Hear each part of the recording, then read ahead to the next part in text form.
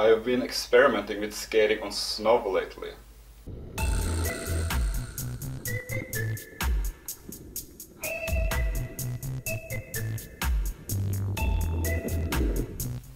The good news is that the bearings, they are pretty good still. Only the two last wheels are a bit damaged, but anyway, these were the cheapest bearings I could find, cheapest wheels, and even when they were new, they did not spin too well. So after several times out on snow, the bearings are still pretty good. And also these two were fine until yesterday, and yesterday I went down a hill that was a dirt hill, literally.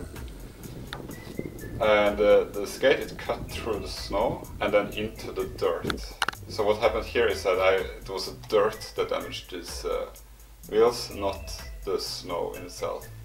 So if when you go out, if the ground is already frozen, then you will not need to worry about this. And I think the reason why snow is not as bad for the bearings as you would imagine is that snow is just clean, it's pure, it's water, nothing else. No sand, no salt. And when I get back from a snow skate, I just shower the wheels, the blades, just to clean off, to melt the snow that's still there, and obviously there will always be a little bit of sand, no matter if from the ground, even if the snow is pretty clean. And then I put the skates on a heated floor. Every few hours I just spin the wheels to make sure that they don't get stuck. I don't know if you really have to do that, but I do it anyway.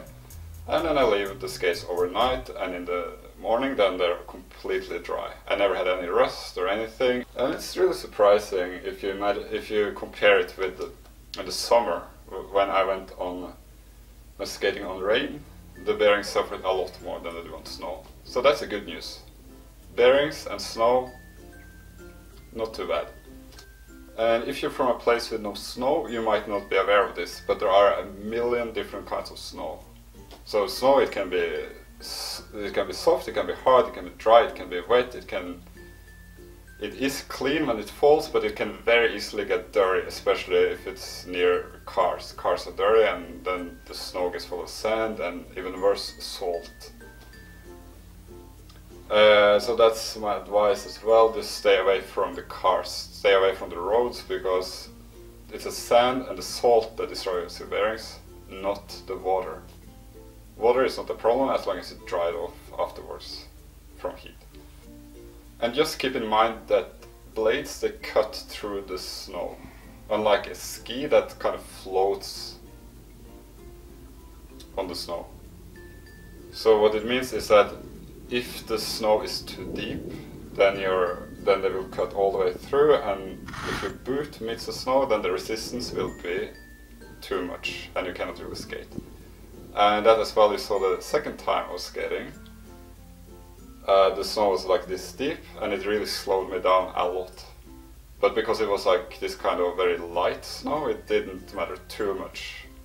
So I could keep enough speed, but still it wasn't that much speed. And it was like sprinting, although my speed was like jogging. So you see the picture. So my conclusion is very simple.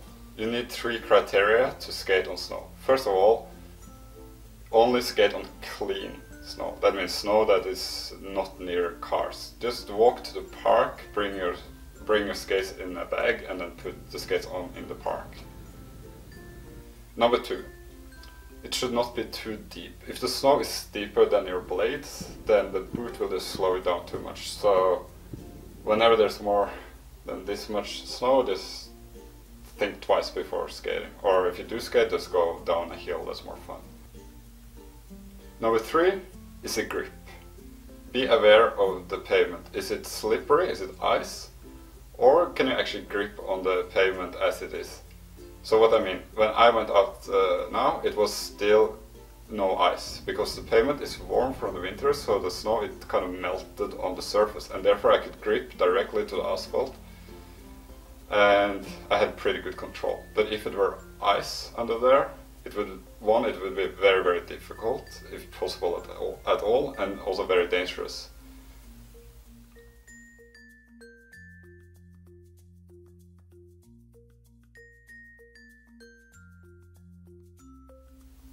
So what happens if you cannot skate in winter? I don't know. Hibernate? Nah, just skate anyway.